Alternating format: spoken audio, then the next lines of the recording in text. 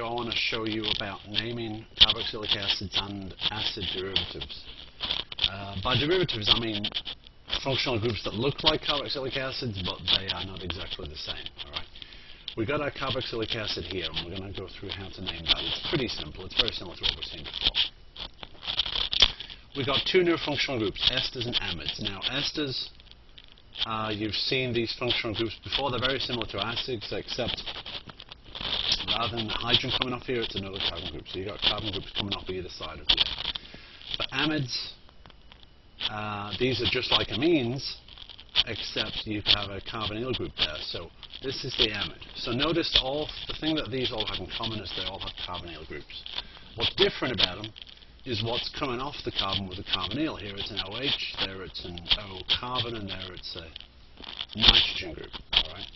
So let's start off with carboxylic acids. Let's start with these. Naming them is relatively simple. We use exactly the same naming rules as we did before.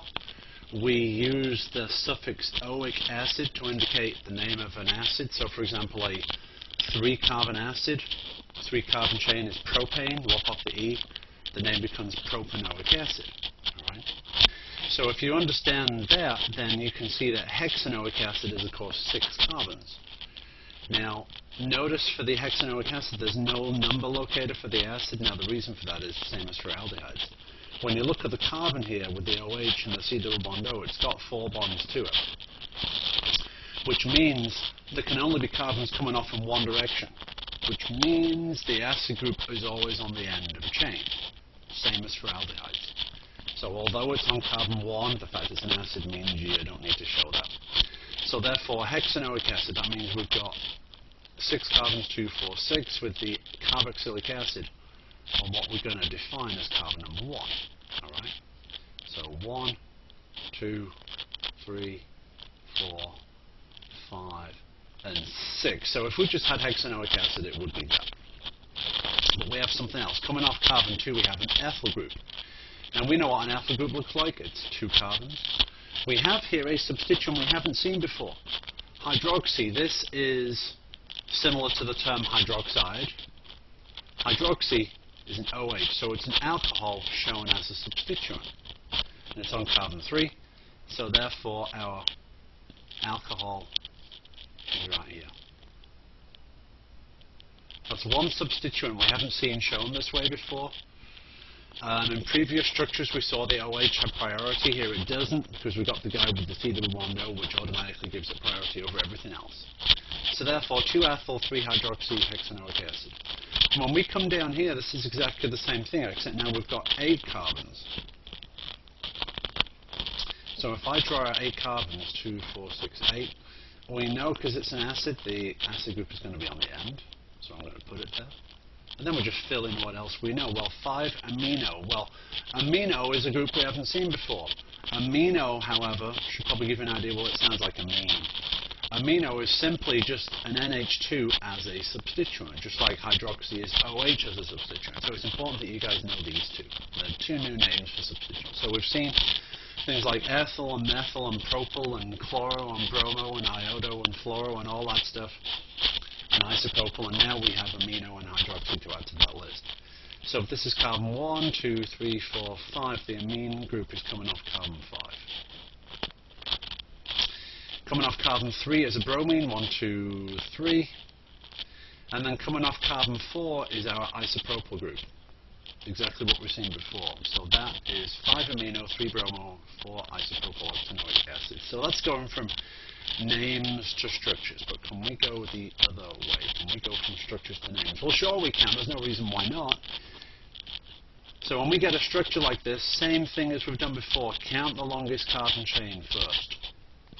4 carbons. Therefore, I'm hoping you can see 4-carbon chain is butane. Lop off the E, stick oic acid on the end. That becomes butanoic acid. And then we just got to know the 2 substituents. We've got a methyl on carbon 2, a hydroxy on carbon 3. H comes before M, so therefore 3-hydroxy, 2-methyl, butanoic acid. All right. Now for this guy,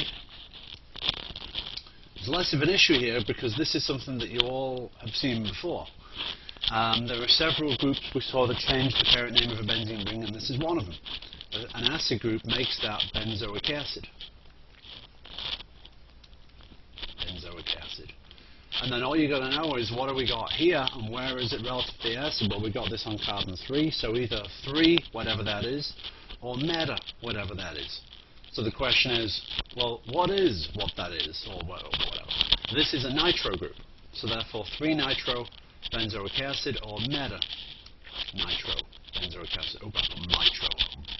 That should be N for meta nitro or 3-nitro benzoic acid. Right? So let's move on to esters.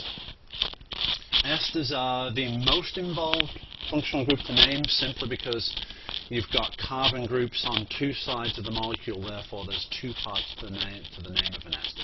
However, just as carboxylic acids have an ending, oic acid, esters have a name as well.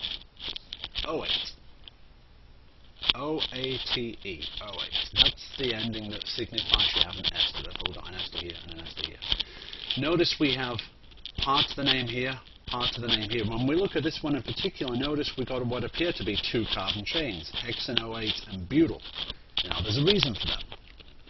Just as we have isopropyl and benzoate, all right? So let me just go through the theory of these really quickly, all right?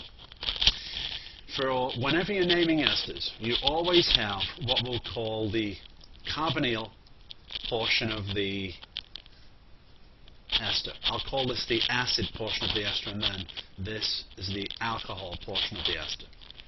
The acid is the one with the C double bond O, the alcohol is the one with the single bond O. And you cut right in the middle there, all right? And name essentially the two parts separately, but you always name one piece first. You always name the alcohol part first.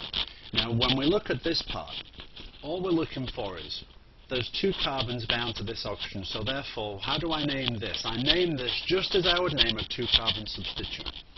You know a two-carbon substituent is ethyl. Therefore, that's how we name it. So here, butyl means a 4-carbon substituent, isopropyl means a 3-carbon substituent with the bond in the middle. But then we come to the second part, and this is what has the O8 on the end. So the acid part always has the O8 on the end. We have to ask ourselves again, how many carbons here? Well, there's 1, 2 carbons, just as there are 2 carbons here. All right? And so here's what I would do. Name the second part as if you are naming a carboxylic acid. All right? Now, a 2-carbon carboxylic acid would be called ethanoic acid. But what we're doing is we are taking the oic acid from that and sticking O8 on the end. The other way to think about it is if you just have ethane, lop off the E, stick O8 on the end, and that gives you your name. So think about it that way. 2 carbons, ethane, lop off the E, stick O8 on the end, and that gives us ethyl ethanoate. What this tells us is, first of all, there's an ester. In the acid portion, there's 2 carbons. In the alcohol portion, there's 2 carbons, and that's what you need to know. So when we look at this one, butyl hexanoate, let's look at that one first. The way I usually draw these out, draw the structures out, is I start off with the ester group and then fill in everything either side of that ester. So I know I start off with my C double bond O and then my oxygen. And I have something coming off each side, right? Now, we know according to these names, we always name the alcohol portion first. So therefore, for each of these names, this is the alcohol portion. This is the portion that comes on the side with the single oxygen bond. Therefore, butyl means how many carbons? Well, of course, that means 4. 4 carbons. Just as for this guy, isopropyl means if this is the main part of my ester, then coming off here is my 3 carbons for my isopropyl. Right? Now, when we come down to here, hexanoate. All right? Well, that looks like hexane, therefore 6 carbons. So I'm going to draw 6 carbons here. 2, 4, 2, 4, 6. All right? That is butyl hexanoate. Now, this guy is a little bit more involved. But you can probably get an idea about what's going on by looking at these 4 letters. All right, benzoate. Now, what does that suggest to you? Well, it should suggest a benzene ring. All right. And so what you do is benzoate literally means there's a benzene ring here. That's all that means. So therefore, isopropyl benzoate is this, butyl hexanoate is this. So the isopropyl is the alcohol part that gets named first. The benzoate is the acid portion that gets named second. The butyl is the alcohol part that gets named first. The hexanoate is the acid part that gets named second. Oh, you know what? I fucked up. Sorry, I screwed up here. I didn't just say that, did I? Oh, I did. Never mind. Hexanoate. Now that's 6 carbons. Now let's be clear about this. 6 carbons means 6 carbons including the carbonyl. Just as up here we named this as ethyl for 2 carbons, we have to make sure if we know this is hexanoate that we've got 6 carbons total. 5, 6. So what I originally drew was 7 carbons. That would have been heptanoate. So this is hexanoate. Okay. Ester. So let's do some more of this. Let's go from structures to names. Okay. So just remember, when you have the structure of an ester, split it down the middle and say I've got my alcohol part here. I've id my acid part here. So alcohol, id. Alright. Alcohol, there's my acid part is my alcohol. Alright. Let's do this one first. Alcohol part always comes first, remember. 2 carbons is a 2-carbon substituent, ethyl. The number of carbons here is 1, 2, 3, 4. 4 carbons is butane, therefore it's butanoate.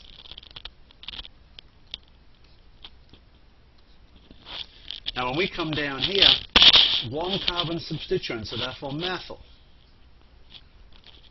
I have a benzene ring here, so what we said was whenever you have a benzene ring coming off the carbonyl carbon, it becomes benzoate.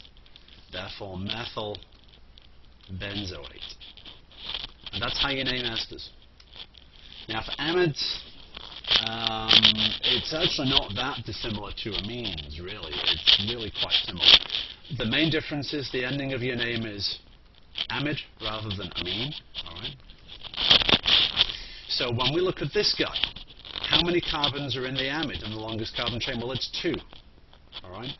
If we named this as an amine, it'd be ethylamine. Alright. Now for amides, all you do is you take the name of the carbon chain, in this case ethane,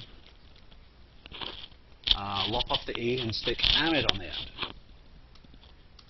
So we have a bunch of syllables here, but what it ends up with is we took off the last E, so we get ethanamide, or ethanamide, however you want to pronounce it. When we come down here,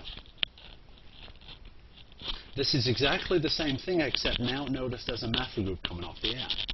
We know how to name those. It's just N-methyl. Therefore, N-methyl.